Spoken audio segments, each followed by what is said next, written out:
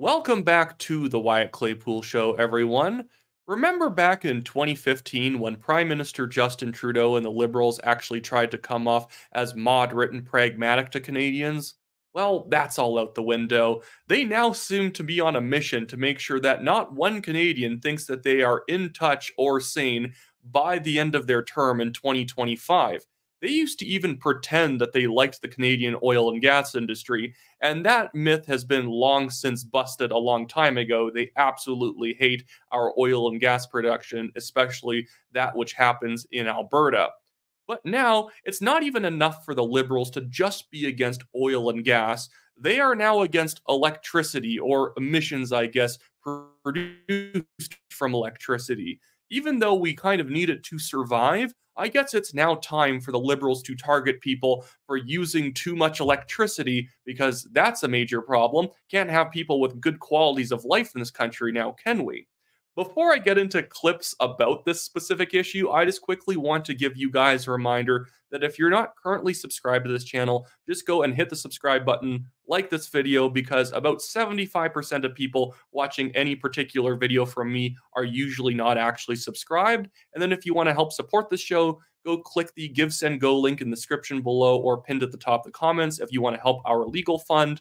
And you can also sign up on my website, WyattClaypool.com, if you want leadership or nomination recommendations, both federally and provincially across Canada. I'm putting together a list, so if there's any interesting nominations or leadership races going on, I can email people and let them know good candidates to look into, good movements to be able to join, all that sort of great stuff.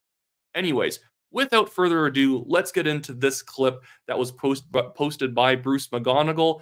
He does a really good job of posting clips on X from different committee meetings as well as question periods. So go give him a follow if you happen to use X. But here is our natural resource minister, Jonathan Wilkinson, actually saying that although he hates oil and gas and the emissions from that are bad, we also have to look at the emissions from travel and electricity as also a massively bad thing. At the end of the day, oil and gas represents 31% of emissions in this country. It must begin to go down, just as transportation and electricity and everything else. But if you are thoughtful about this, not backward looking from an economic perspective, but think about how insane that is. We actually don't need to watch much of this clip. That's absolutely ridiculous. At the end of the day, oil and gas represents 31% of emissions in this country. It must begin to go down, just as transportation and electricity and everything else. Must begin to go down, and it would be backward looking for us to just ignore that problem, I suppose, of people using oil and gas products, traveling, and having to keep the heat on and electricity on in their homes. I assume what he means by the oil and gas industry is only 31% of emissions is that extraction, refinement, and other things to do with oil and gas products directly are only 31%, because obviously transportation, electricity also has to do with natural gas and gasoline. But that's just such an absurdly insane position that it must begin to go down. Not that it can go down over time if we have more efficient ways of using it and we can get more bang for our buck, because that's what capitalism has always been doing across human history. That we like to take the same size tank of gas much further because it saves us money. And that's the great thing about capitalism, is that environmentalism and capitalism should actually be two allies, because the definition of what a gas guzzling truck has been since the 1970s to now is very different. We're actually very good at making sure that we can use the same amount of resources to accomplish far more things. That's why if you ever see a coal power plant, although they phase them out across most of Canada, they don't have black smoke coming out their smokestacks, because that's waste. And so the power plants used to now, before we shut them down, recapture all the escaping coal dust and be able to reburn that for more power. None of this has been accomplished by government, but now we must reduce electricity emissions and travel emissions.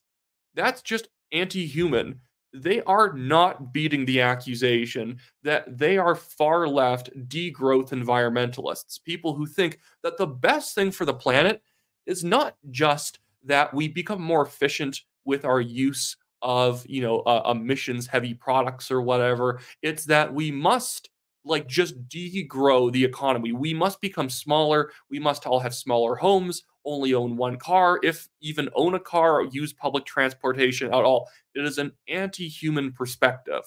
But, and that's our natural resource minister. The guy in charge of our natural resources has a steep hatred for the natural resources of Canada. I find it just absurd.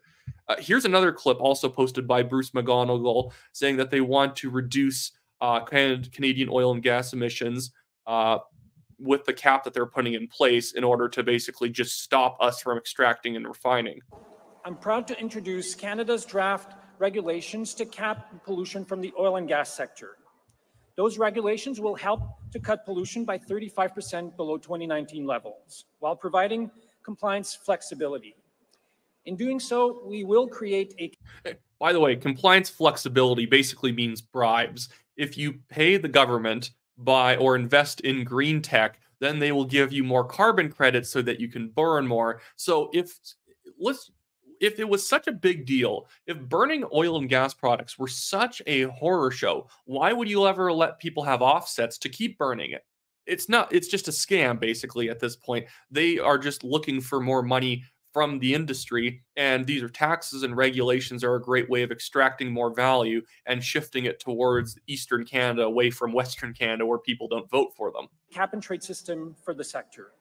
It will reward low polluting facilities and incentivize higher polluting facilities to invest.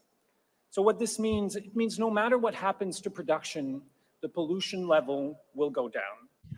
By the way, Stephen Guilbeault here, our environmental minister, if you don't remember, actually referred to himself as a proud socialist. And it's absolutely showing here. The man doesn't understand economics at all. If there is a plant that is a higher emissions plant, and you're going to tax them to make them invest money into reducing emissions, they're not emitting for fun. They are wanting to probably be as efficient as possible.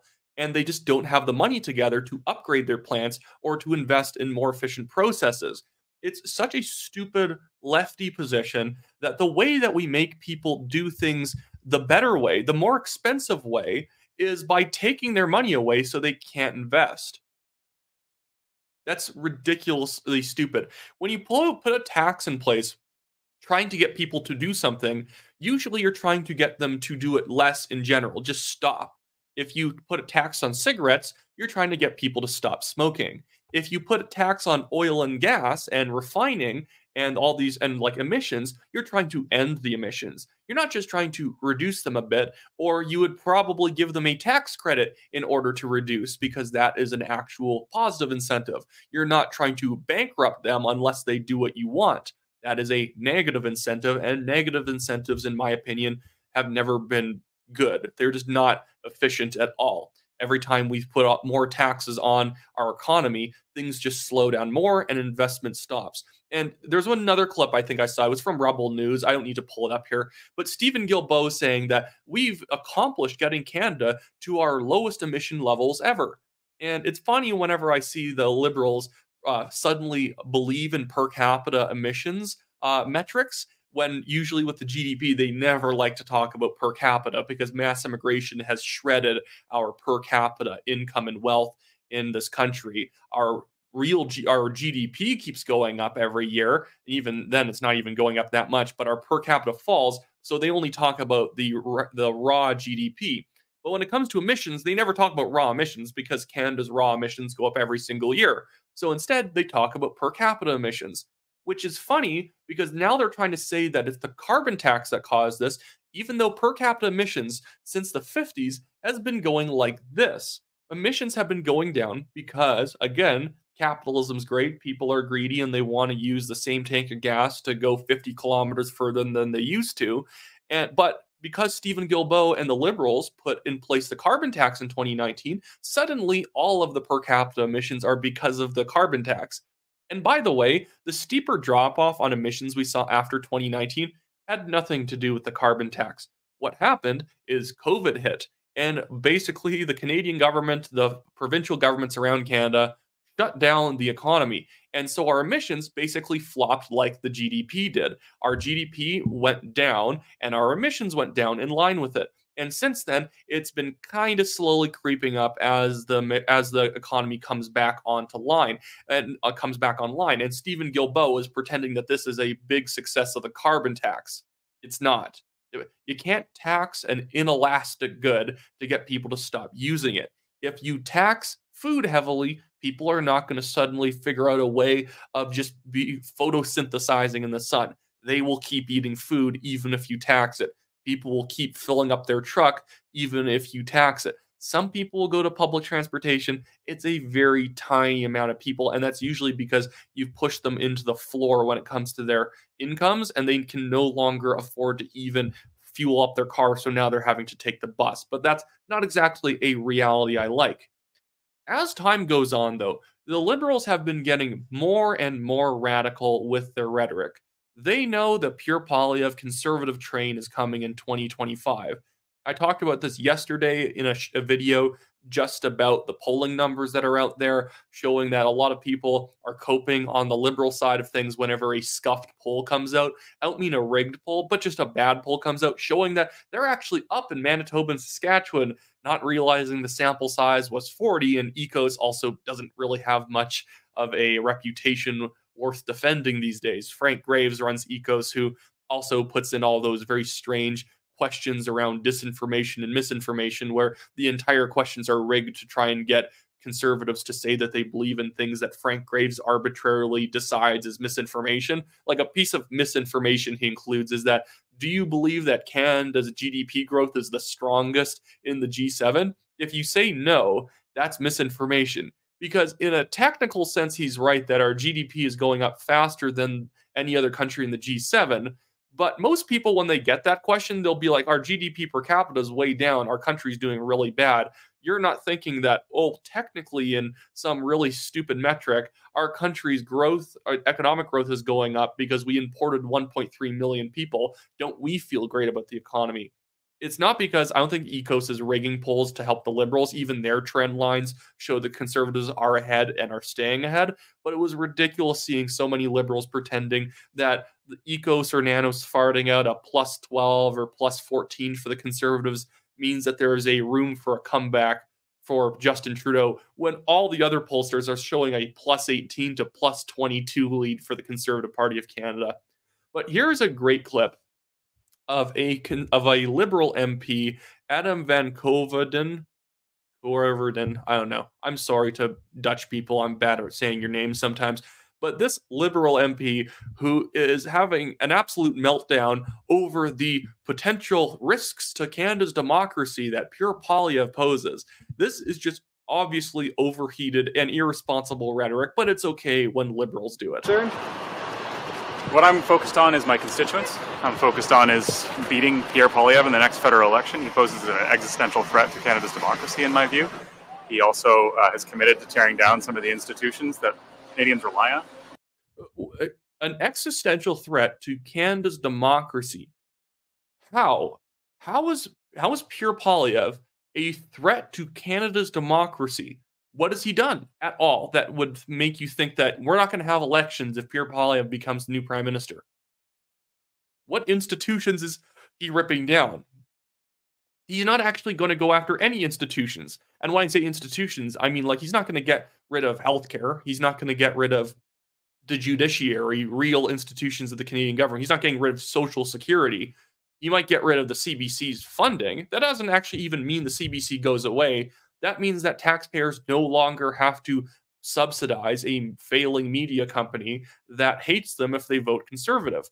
Yes, there are some good people who work for the CBC. Absolutely. It's hard to spend $1.4 billion staffing your news outlet and not get some good people.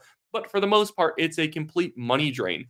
The CBC, in fact, spends more per capita on Canada's media market than Fox News does in the United States. Because $1.4 million, when you consider the population difference, is $1.4 billion is way bigger than in Canada's population than Fox News's budget is in the United States. It's like not even actually that close. There is a significant, like 30 to 40% higher budget per capita in Canada for the CBC than Fox has in the United States.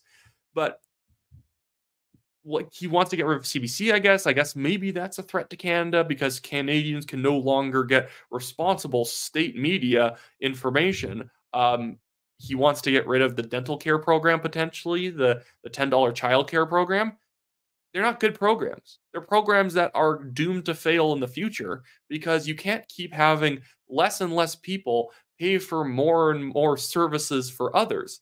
That is how you bankrupt a government. That's how we had the debt crisis in the 1990s in Canada.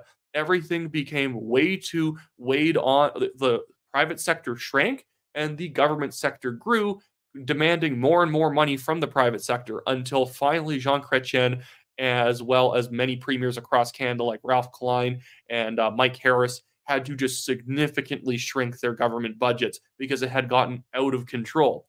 So, in fact, if we're thinking that the Conservatives cutting things are the risk to our democracy and our institutions, in fact, you should be blaming the Liberals for having ruined the budget and made it necessary to cut lots and lots of waste out of the Canadian government. Anyways, now I want to see if I can move on to some. Oh, here's actually a really good. Oh, actually, never mind. I want to go to another pure Stephen Guilbeault video. So this is a video that Stephen Guilbeault posted. I find it endlessly funny whenever Liberals put out attack odds on Poilievre these days, because there's always a few different themes. You know, Poilievre is vaguely scary in some way. He believes in misinformation, as well as he wants to cut the government budget, in which none of those things actually appeal to Canadians right now. People don't think Poilievre's spreading misinformation because he's not. Canadians are not scared of budget cuts because 62% plus of Canadians believe it's actually necessary to reduce government spending. Nobody thinks that more than 44% of our GDP should be public sector spending. And then also, nobody actually considers Pierre Poilievre a sinister figure that lives up to the vague kind of Poilievre's a bad man. Poilievre's coming after you. He's going to go after your rights. He's going to go after your whatevers. No, I mean, he's going to go after your pride parades and abortions or whatever the Liberals are saying these days. He's just not. And especially on the abortion type of side of things that the Liberals keep going on about, I'm pro-life. I can tell you the federal Conservative Party right now is not pro-life. There are many pro-life MPs, but the party itself is not pro-life.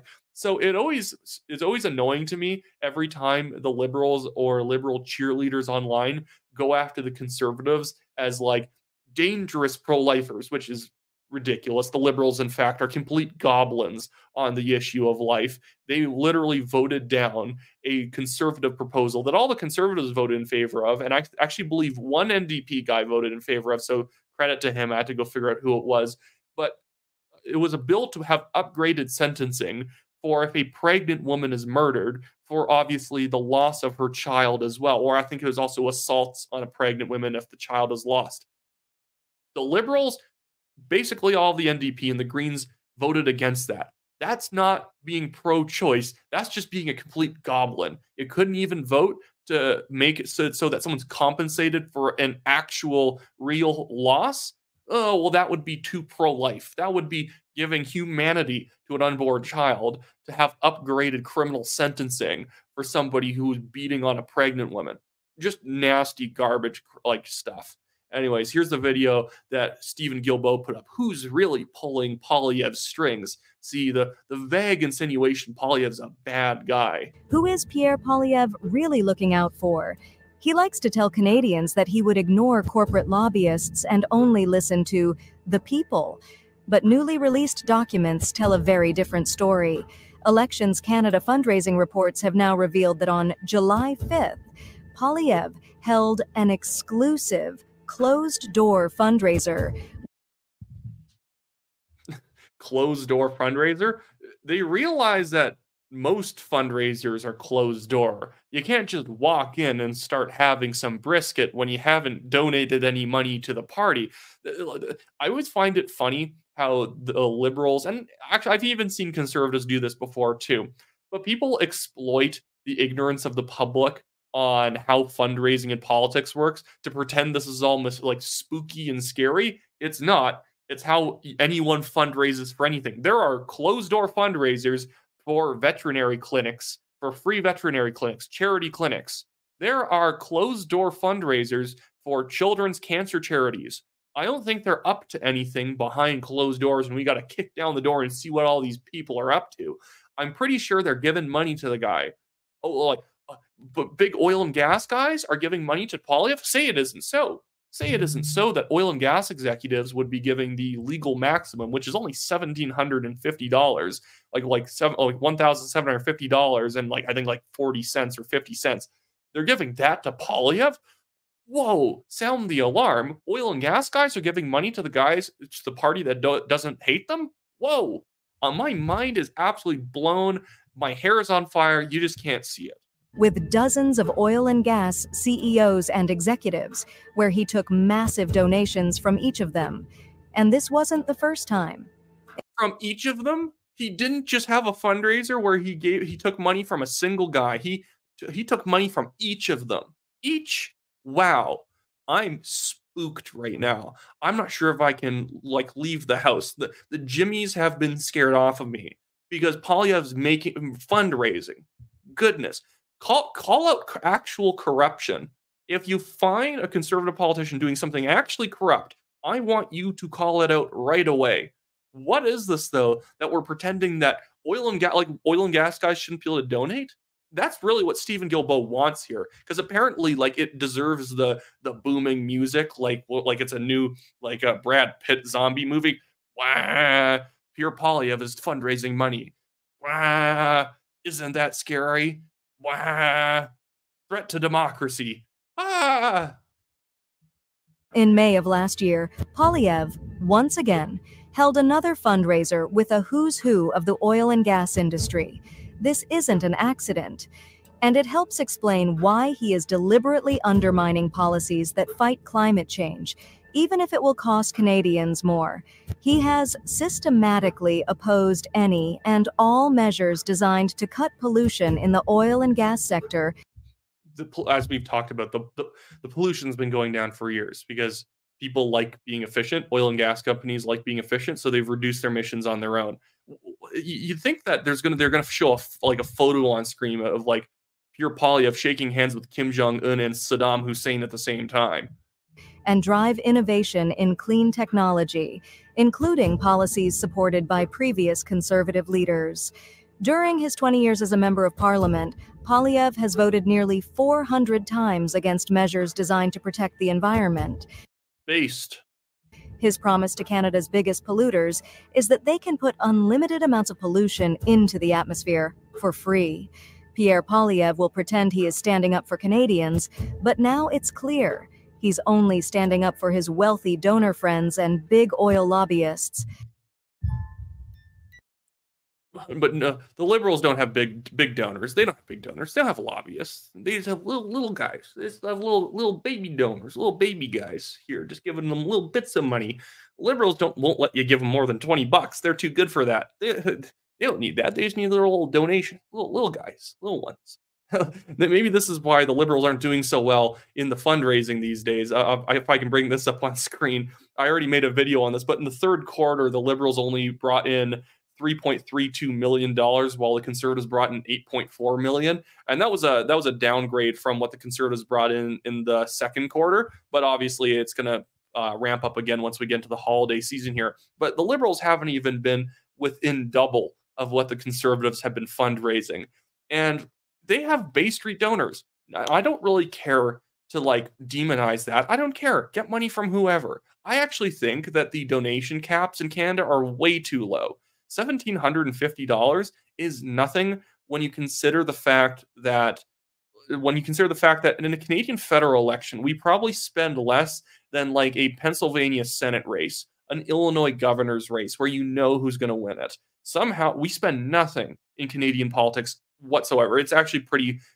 it's actually kind of bad for democracy, because it means that parties can barely spend on advertising. So the average voter is not really that well informed on what the platforms are of each of the parties. And so most people will get most of their election information through the CBC, CTV News, Global, City TV, in which you're not going to be getting a non-biased take. The way the CBC, in my opinion, I've actually said this to people at the UCP AGM a lot when we were discussing it, the CBC's best tactic at pretending to be neutral is being as boring as possible. The CBC is very left, but because they talk in such boring ways and their shows lack any charisma at all, you're like, well, this must be somewhat neutral because this is making you want to fall asleep, even though it is a lot of leftist drivel sort of inserted into a lot of the stories. A lot of left-wing assumptions are baked into the way that they cover things. So they will be hosting tons and tons of people who are going to call parental rights bills, especially the one that just came out in Alberta, being like transphobic or homophobic. It's not, but that's just the left-wing assumption that the CBC makes because it is mostly run by leftists. Anyways, let's end on something a little bit more fun, and it's going to be the yeah, I'm just going to skip that. I was going to talk about taxes, but I don't think anyone wants to hear about how bad Canadian taxes are right now. We're going to talk about another lefty TikToker because I find it fun. This one being Frank Dominic, who you've seen before. You can go follow him if you want there on X. But this is the title of his video. If we had a ranked ballot in Canada, how would Canadians vote? I created a survey with Read Forum to find out. And I actually find this decently interesting that he did this, but I just want to critique the illogic of the idea that somehow ranked choice voting in a Canadian federal election would somehow mean that we would have more democratic outcomes. I'm very much a believer in the first past the post system overall. Especially, I'm basically in favor of whatever system we've been using for a very long time, because our entire electoral system, our party system, has already adapted to the current way we vote. And so, like, for an example, that's why I don't like pure proportional representation, because every time someone takes the results from the last election and they just run it through a proportional representation algorithm with whatever threshold they have to be able to start winning seats, it's taking a first past the post election and just assuming we had voted like it was proportional.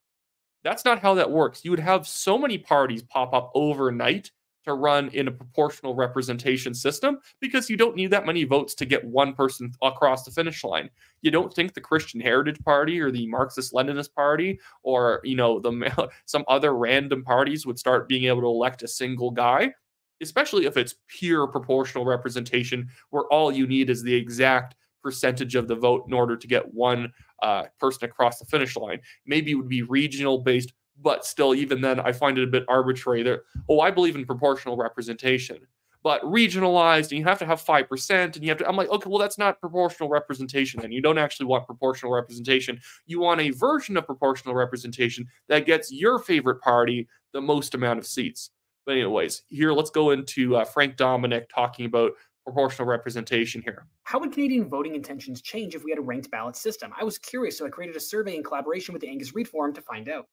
One, the guy has to lay off the speed or the coffee, one of the two. I talk fast, but I have to give Frank Dominic an award because he talks somehow faster than I do. It stands right now, most Canadians would still be voting for the Conservative Party first. Where it gets interesting, though, is how few people would have put the Conservatives as second or third, their next big bunch of support coming from a fourth ranking. What that implies is that most people who are voting Liberal and NDP would not be ranking the Conservatives as their second vote, nor as their third. And as you can see, for first, second, and third, both the Liberals and the NDP are evenly split, meaning that regardless of whether or not they're voting for the Conservatives, the Liberals, or the NDP, a lot of people are willing to vote for the Liberals and the NDP second and third, showing.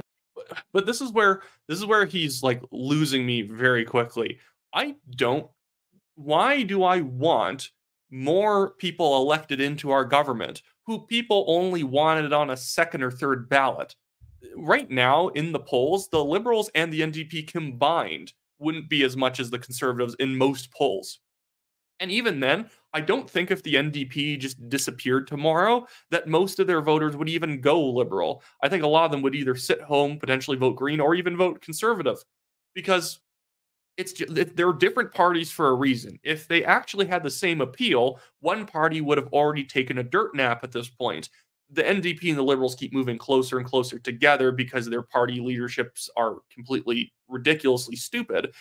Like the NDP should be leaning more into their blue-collar appeal that they had under Jack Layton if they were smart, and Trudeau would stop chasing the woke voters that Jagmeet Singh has been trying to monopolize on university campuses. But I don't consider this democratic that we would, and I'll at least let him finish, and then I'll make my point at the end. that those parties have a wider base of support. While the first ranking conservative vote is strong, after that it dies down, whereas the Liberals and the NDP are more palatable to a wider range of voters. The Greens really shine in third place. To me, this indicates that the voters who are voting the Liberals and the NDPs first and second are then voting Greens third, and then they put the Conservatives fourth. But what's super interesting is that the PPC are dead last. How would you rank your ballot? Leave it in the comments. Why would that be interesting? Everyone knows the PPC would be dead last. They're literally the last place party in the polls.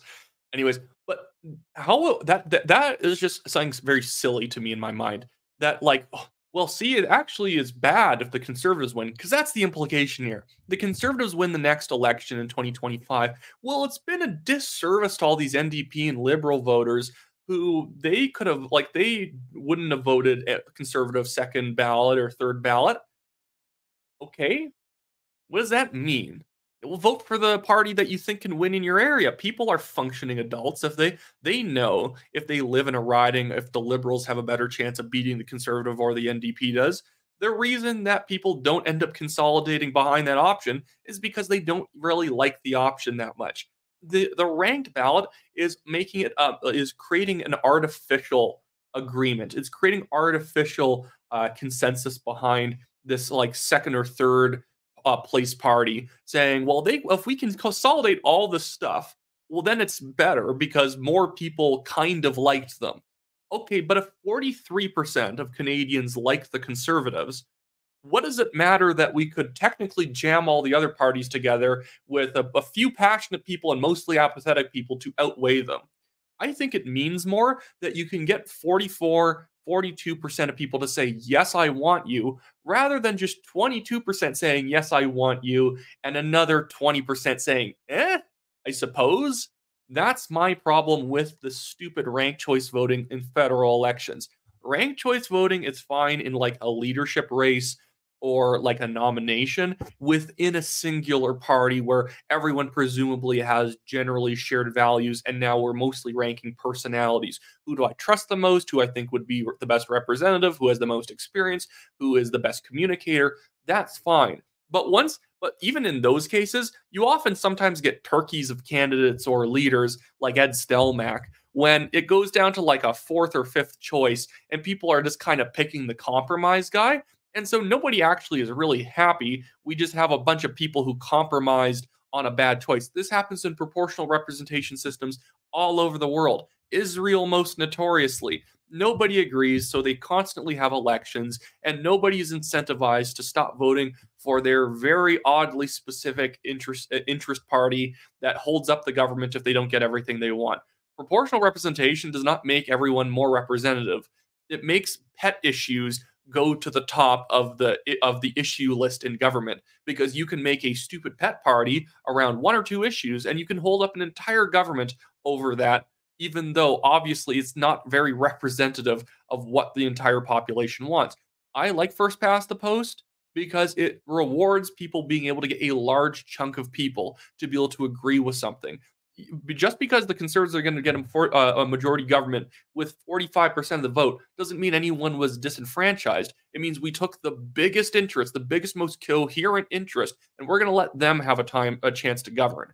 We don't need to get people. You don't need to get people on board who are voting for fringe issues and throwing 2% of their vote towards the Greens or 3% towards another fringe party in an area. Those are ignorable votes for good reason. They're not ignorable in the ballot counting, but it's weird that we would then have to say, well, 2% of people voted Green, so they deserve like 6-7 seats or something like that, because that's 2% of the overall seats. That just doesn't make sense to me. If you can't get more than 2% of people in most ridings to agree with you, 4% of people in most ridings to agree with something, there's something incoherent about that ideology that only seems to work in very niche areas. And that's perfectly fine if you can get people in a specific area, a plurality of them, to send you into parliament. I'm fine with Elizabeth May being in parliament. She represents a specific concentrated interest. And that's the great thing about first past the post. You have to be able to represent a concentrated interest. You can't just have shotgun support across the entire country, or you'd incentivize a lot of PR parties, proportional representation parties, who just dump ads on social media, and as long as they get 1% in every, 1% of people in every single riding to vote for them, they get to send 2 or 3 people into parliament. it's silly. Anyways, that's it for me today, guys. Hopefully you like the longer form Wyatt Claypool Show version of the channel videos. If you want to support us, make sure you donate to my legal fund in the description below. It's the Give, Send, Go link I mentioned earlier, as well as pinned at the top of the comments. And I encourage you to sign up on my website, wyattclaypool.com, and onto the contact form. It's going to allow me in the future that if there's any big things going on in leadership races, nominations, I'm able to let you know how I'd vote in that area. You can even let me know how you're voting in a local nomination or leadership race, and I can recommend that to other people if I agree with the analysis. Or I can even just be able to present your take so I can find people in the same postal code areas and be able to connect everybody behind specific real orthodox conservative candidates. And so we can avoid having too many red Tories representing us within conservative parties, both provincially and federally. I have 2 leadership races I'm probably going to be getting involved in the next little while, not running in them, of course, and I'm probably not going to come onto the ground, but just following, looking into, and giving you updates on, and that's Manitoba's PC leadership and the likely upcoming leadership race in New Brunswick, where I am hoping Chris Austin decides to run for the leadership. He is currently a PC MLA, but he was also the leader of the People's Alliance in New Brunswick. That was a successful small party that was able to elect 3 and then 2 MLAs in 2 subsequent elections. Yes, that's the word. And I think he would be a fantastic, bold leader for the New Brunswick PCs. He wouldn't be going back the red Tory direction, believing the lies that Blaine Higgs lost because he was too conservative. He wasn't. It's because I don't think the campaign was bold enough. I think the campaign went mild, and mild campaigns just almost invite people to go and vote for the other guys. And I think that there is, in general, a populist trend across Canada, not against liberal politicians, but just against incumbents in general. The situation federally is very unique to Trudeau, where it doesn't matter if Trudeau was in or out of office right now. People don't want anything from him these days. Anyways, that's it for me today. Have a good one.